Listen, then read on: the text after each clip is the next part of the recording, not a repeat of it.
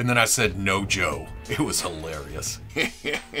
I bet it was. Hello? Who goes there? Hey guys, I'd like to join G.I.Joe. We know who you are. And it ain't happening. No, bros. I'm a good burger. Well, hell then, come on. Heroes. So gullible. Did you say something? No, bro, no. Actually, what I meant to say is, made is murder! Okay, people, welcome back to another Fwoosh review.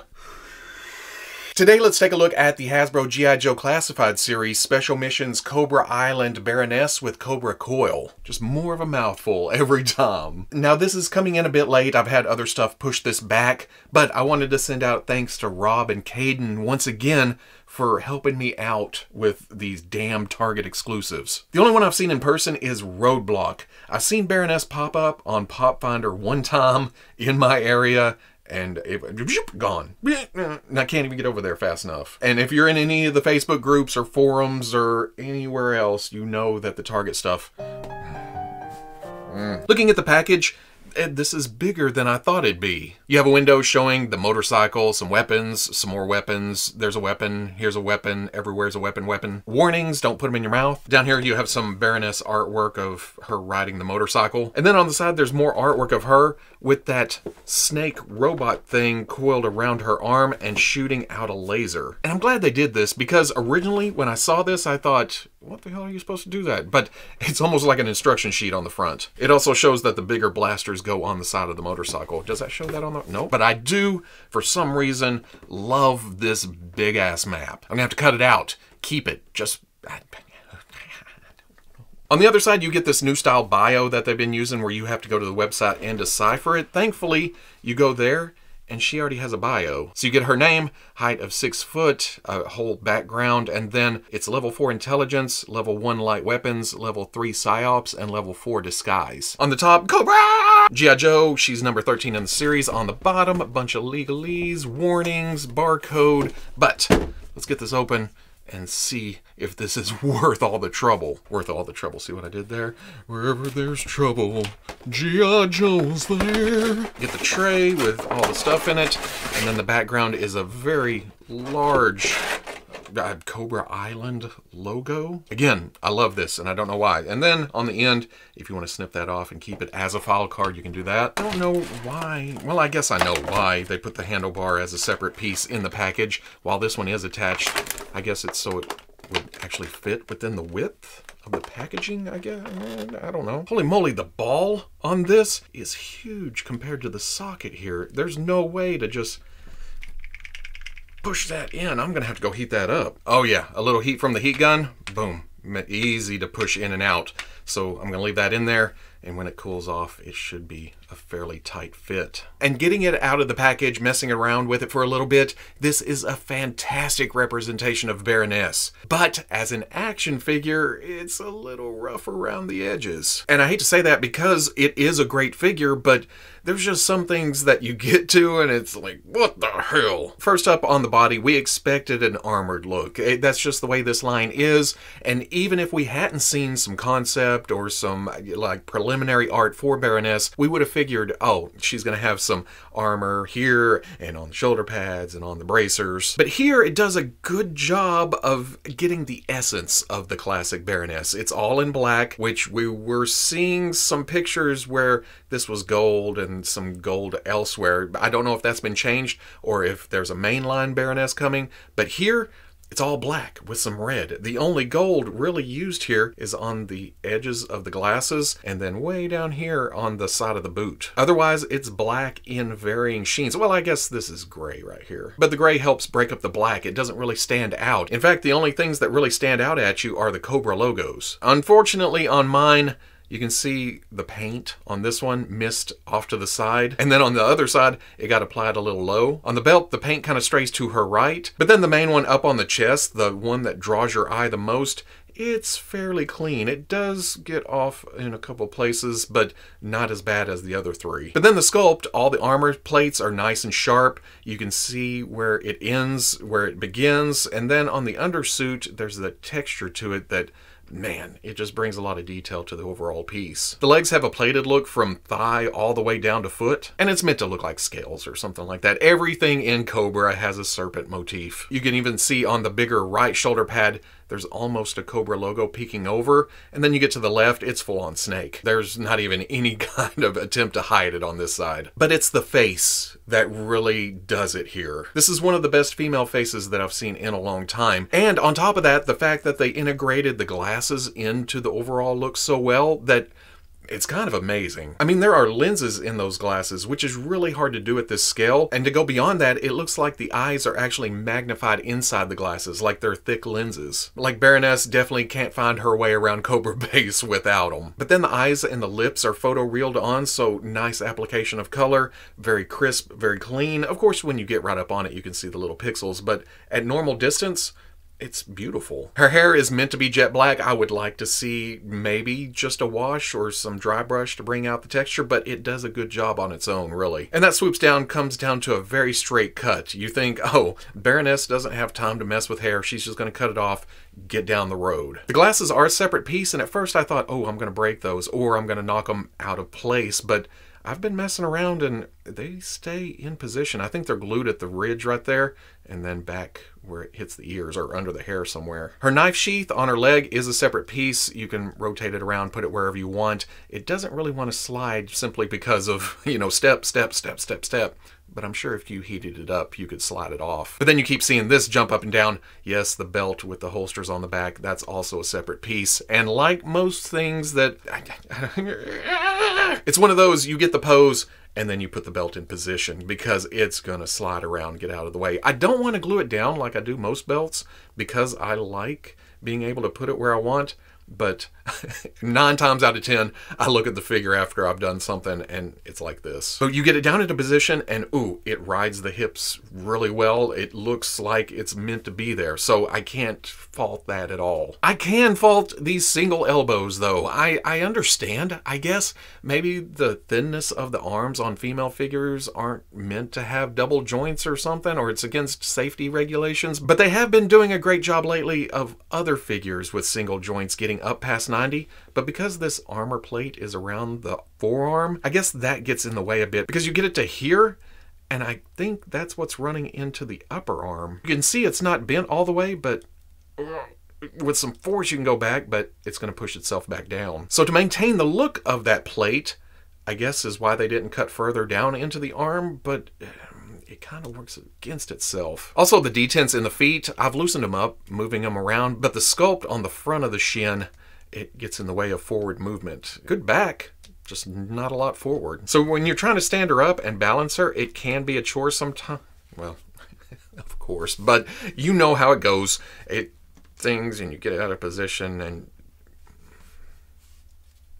I will say the hair is very, very soft, but that doesn't stop it from getting tight where it's glued to the head. Looking up can be harder than, you know, figures without hair. There's no surprise there, though. We knew, oh, long hair, gonna get in the way of articulation. Because speaking of that, there is a hinge. Well, let's just look at it. There's a hinge at the top of the neck with a ball going up into the head, but then there's also a slight ball joint at the bottom of the neck. Like I said, hair gets in the way of up, but slightly up. If you arc her back, you can look up. Can't look all the way down, though. Meh, little tilt. Swivel. There is a butterfly joint at the shoulder, goes back, goes forward. And then at first, you think these shoulder pads are gonna get in the way, but they're made like the new Stormtrooper and a couple of other figures where it's actually sandwiched in between the butterfly joint and the shoulder itself. Doesn't get in the way of the hinge coming up, and when you go to swivel around, it rides there in between. If you just go to crank on it, it may get stuck, but most of the time, just whoop. Already talked about the terrible elbows. They come up to about right there, and then they swivel. Dual trigger finger hands, and they both have up and down hinge, which is perfect. That works. And then the wrist rotates. Nice ball joint in the mid-torso, hidden by the armor, and then there's also one at the waist. But even those two together,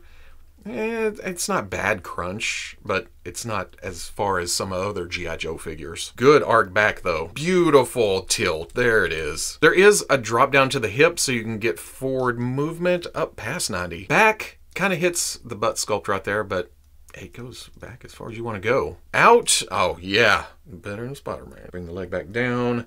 shift it back up, swivel at the thigh, double knee. Oh, not quite. The sculpt or something gets in the way. Oh, actually, the knee doesn't have a cutout right there for it to go as further than it does. It's not actually the leg running into each other. That's just as far as the joint goes. Hinge at the ankle goes back, forward, no, and then forward facing pin for rocker. For accessories, of course, the biggest one in the package is the motorcycle or coil cycle or whatever the hell it is. It has a nice futuristic look to it. I kind of feel like the red should be more metallic.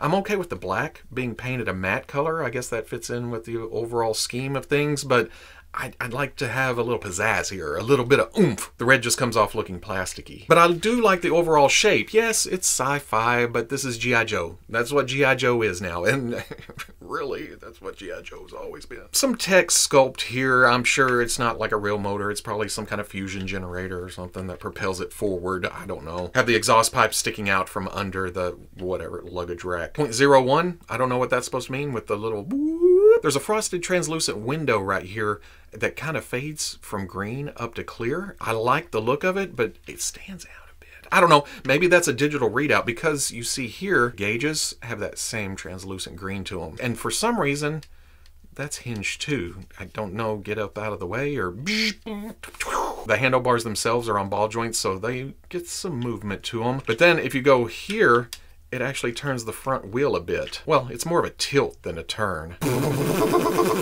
Baroness definitely has the articulation to go on the bike, but you'll notice these pegs right here, the hole is in the heel and they're too far in to actually put the foot on the peg because the motor sticks out right here and kicks her leg out just enough to miss the peg. There's also these back here, which if she's in a speeding position, that's the ones I think she would use. And it may take some, you know, finesse to get her on there, but once you do, it looks good. I mean, well, the hair kind of gets in the way. She can't look forward unless you arc her back further. But when she's riding the motorcycle, safety first, and that's why she comes with a motorcycle helmet. And even that's going to follow the snake theme. You can see large fangs sculpted into the front of the visor right there. And then on top, the top of the snake head. There's just a lot of little details to make it look more and more like a snake. But like I showed a minute ago, her head is easy enough to pop off, and then the helmet just pops right on. And that gives you all the up you need for her to, in fact, it goes further than you need to go, but when she's riding the motorcycle,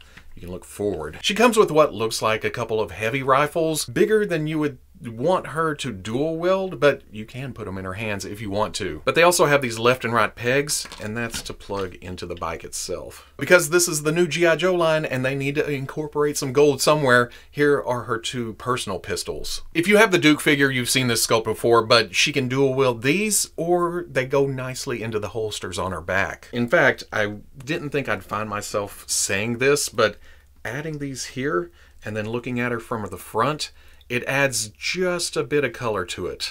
And I know it's Baroness, red, black, no gold, but yeah, that's not bad. And I guess the same could be said for her little Cobra dagger too. The blade is on the front here, actually puts it backwards, but to go into the sheath, to make it look like the snake is facing forward, that's the way it had to be sculpted. Doesn't help that the dagger is loose inside the sheath too. Kind of mess with it and it's going to fall out. Of course, you know, if you're dangling Baroness upside down, it's going to fall out. And to make matters worse, the grip of the knife is tiny, smaller than her actual hand, so it kind of just flops around in there. You can angle it forward a bit and push. You got to find that sweet spot, and then she's holding it out forward. 99% of the time, it's going to be in the sheath. And that just leaves her robotic laser snake. I've never seen this before. Maybe it was the comics, maybe it was the cartoon, but it's nice. And of course, there's going to be another snake-themed thing in this set. I do like how the silver and the lighter gold makes it stand out from everything else here, though. And that's easy enough to just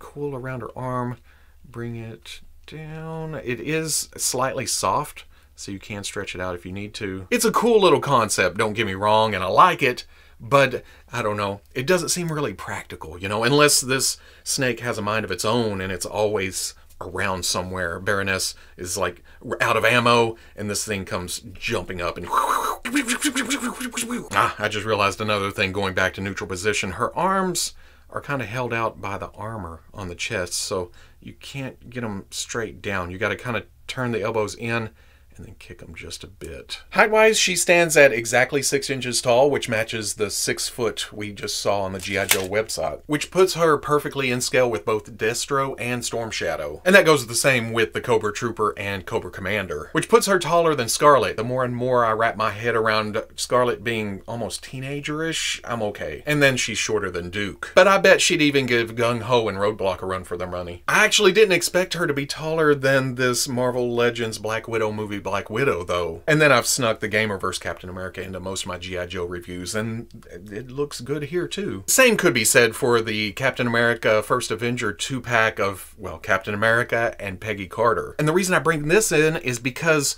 I saw somebody do this, I cannot remember who, I'm sorry, but you pop the head on Peggy Carter off, and of course, like we've shown, Baroness's head comes off nicely. This actually fits on here. If you push all the way down, it becomes no neck, so you want to leave it floating just a bit. But if you want a quick and easy custom of Baroness as Major Hooper from the Mass Device arc, there you go. It's definitely short, but it's a little Easter egg. Hell, even the skin tones almost match. So at the end of the day, a fun set, but I don't know if I really needed a motorcycle and all the extra stuff here. I think I've said several times, and it's been rumored that we're getting a Baroness in the main wave, so I don't know. If you miss out on this at Target because it's been a pain in the ass to find, I would just wait for that. Yeah, sure, the shoulder pads may be gold and it may have some different colors here and there, and if it holds to the artwork we've seen, there'll be some purple highlights to the hair too. But it would still be Baroness. If you just want the straight black costume, the more classic feel here,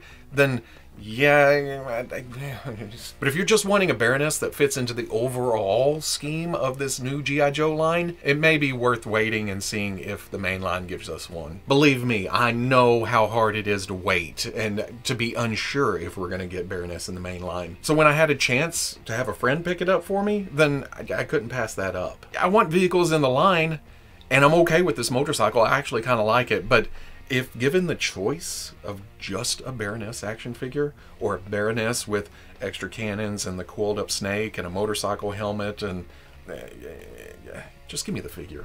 I just want the character. In fact, having this version with the all black classic inspired look in hand, but having the rest of my G.I. Joes on the shelf, I want a Baroness with some gold and some purple highlights, and yeah, I don't know. I feel like it'd stand out on the shelf a bit more. Or maybe it's a case of, I got this. What's next? Give me something else. So if you enjoyed the review, comment, like, subscribe. Much love to the plus. If you're interested in seeing videos early or just in a position to help out the channel, patreon.com. But wherever you may be watching this, I'll always catch you on the Fwoosh. I just realized I forgot to do some size comparisons with this. Here is the Black Widow motorcycle that came in the Legendary Riders set. The COIL is quite a bit bigger. And the same can be said for the Squirrel Girl moped or Deadpool moped that this reuses.